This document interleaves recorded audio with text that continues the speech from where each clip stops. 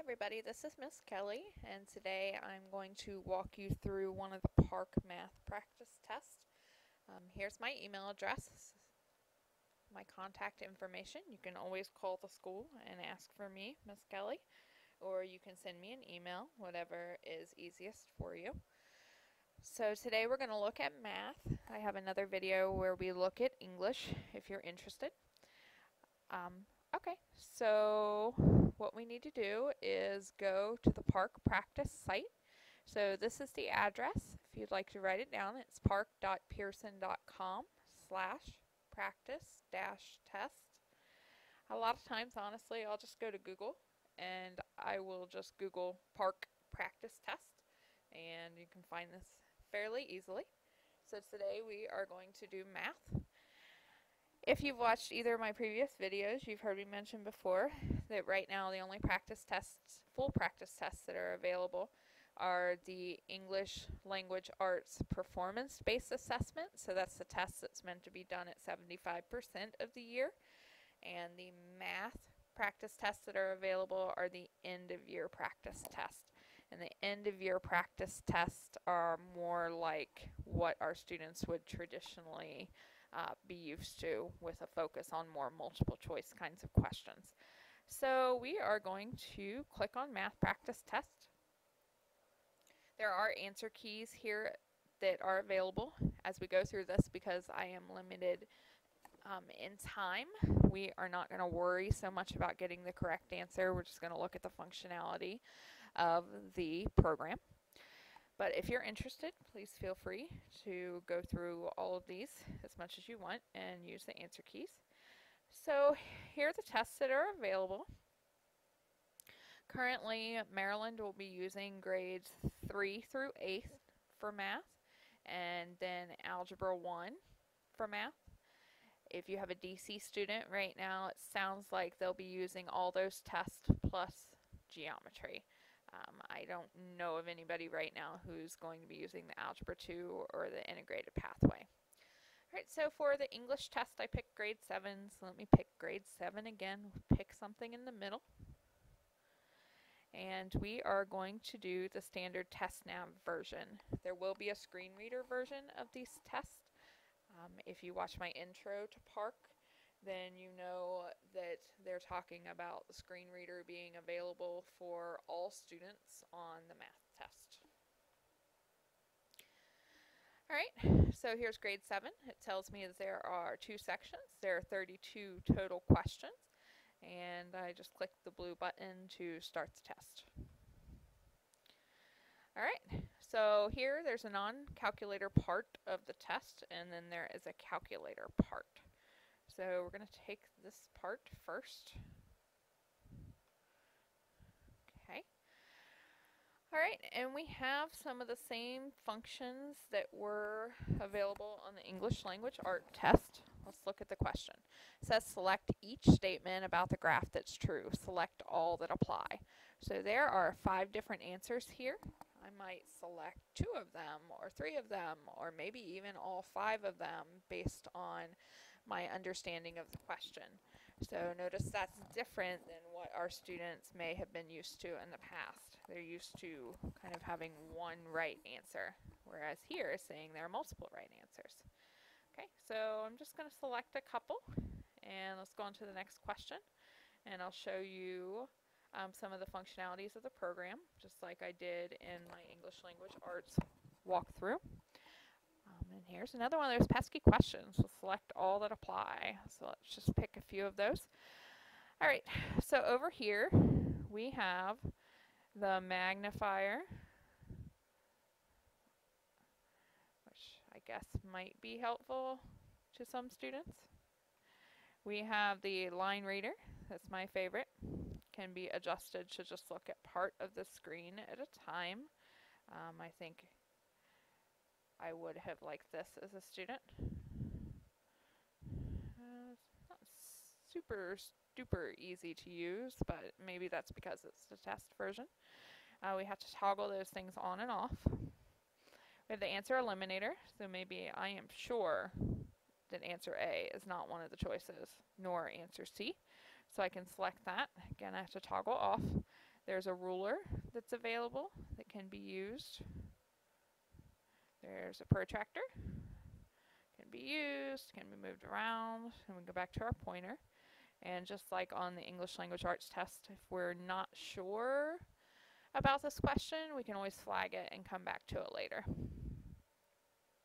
Okay, so here we have a table and a question where we're going to type our answer in. So instead of the previous questions, we select the answer. This time we have to actually type the answer. It tells me to enter my answer as a decimal. So let's make a guess here. And let's keep on moving so we can see the other questions. Notice there's also this little button here off to the side that says exhibits. I'm going to click on that and it's going to give me the math reference sheet, which in the past during MSA and HSAs it was passed out with the test. So it's the reference sheet that all students get, the formulas. Okay. So as a student I would just click on this when I need it and click off of it when I don't need it. Here's another one of those questions. We have to select each correct answer. A couple of answers, and we'll keep going. Again, we're on the non-calculator part of the test. Here's another question where we have to type in our answer. What's the number of minutes Devin swam each of the 5 days last week? So I would use each of these bits of information to get my answer to the question. So let me leave this one blank and I'll show you what that does for you later when you think you're done with the test. Here's a drop down. So students are selecting the correct number from each drop down menu to complete the equation. They can use scratch paper on this part of the test, so they'll all have a pencil and scratch paper and they can use to work out these problems. There's another one where we're entering our answer into the box. There's another one. Alright, this one is another one where you answer your answer in the space, but I was a little confused by this one because you can't just type in whatever you want. Well, you can, but it's not going to let you put in a fraction or anything like that unless you know to go down here and select this. So let's say I think my answer is 1/2, and I need to select this so it'll go down to the next box. Let's say my answer is, see, that gets weird. Go back. Okay, let's say I'm a mixed number and my answer is 2 and 1/2. This might be a little difficult for students to manipulate. So this is something we will work with them on because they'll have to use this kind of equation writer to make their answer clear. Okay. Another question, this time it's just a multiple choice, but it's kind of a higher level question. So it's asking them in which situation could this quotient be used to answer the question. Let's keep going because I want to get onto the calculator part of the question. So another type in the box, another drop down. Excuse me. Keep going, another select all that apply. Another select all that apply. And guess what? Another one. Okay, when I finish each part of the test, it's going to tell me that I have unanswered questions. I really like this about the test. The problem is it's going to give me the option to either go back or to continue. And, you know, we're going to work with our students so they'll go back instead of continue. So here it shows all of my questions. And remember that question number 5 that I didn't answer.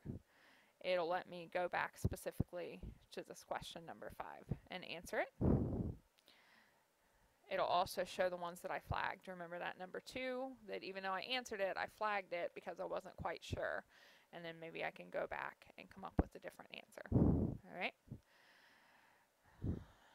Let's go on. Let me go to the last question. We're going to go ahead and finish. I'm going to continue. It's going to give me a warning because once I go on, I can't come back. And I'm assuming at this point, we will collect the calculators. Or I'm sorry, we will pass out the calculators. All right, so here's the calculator part, and I'm going to speed up a little bit because I can only do a 15-minute video. All right, so what we have is a question that would, again, require a calculator. So the students would answer this probability question. It's another one of these equation editors. So it's asking me to enter my fractions. Let's say my fraction is 2/5. I'm going to keep going. Again, I'm going to have this reference sheet that I know to go to. I'm going to have the same things up here in addition to the 5-function calculator. So if my understanding is if a student has a calculator on their IEP, they can use a regular calculator, or all students will be able to use this calculator on this portion of the test. All right, there's part A and part B questions we're typing into the box. Here's one that looks a lot like those English language arts questions. So we've got part A where it's asking you to answer the question, and then part B, which will be related to the part A question. And again, a reading passage that students will have to scroll up and down through. Here's another where they have to enter their fraction, their correct answer. Okay, more part A and part B questions. Let me just flip through some of these. Another part A and part B. This one has 2 different question types on the same page. So we have to enter our answer in the box. We have to drop down our answers down here. Selecting which statement best compares. So 2 answers might be kind of right, but there's going to be one that's the best answer. Another enter the fraction. Another part A and part B. Part A and part B. Okay, let's look at this question. Select each box on the table that identifies the 2-dimensional plane sections that could result from a vertical or horizontal slice through each clear figure. Okay, so it's going to let me select what answers I think are correct. And go on. Here's a part A, part B, and a part C question. Oh, and a part D. A lot of parts. Okay, multiple choice, on the blank. Well, I like these, the plotting questions. So the coordinates of point P are 3/2. So I have to plot that point. So if I'm remembering this correctly, I'm going to go over 3 and up 2 to plot my first point. There's the coordinate of point Q are x6. And it's going to ask me to plot point Q.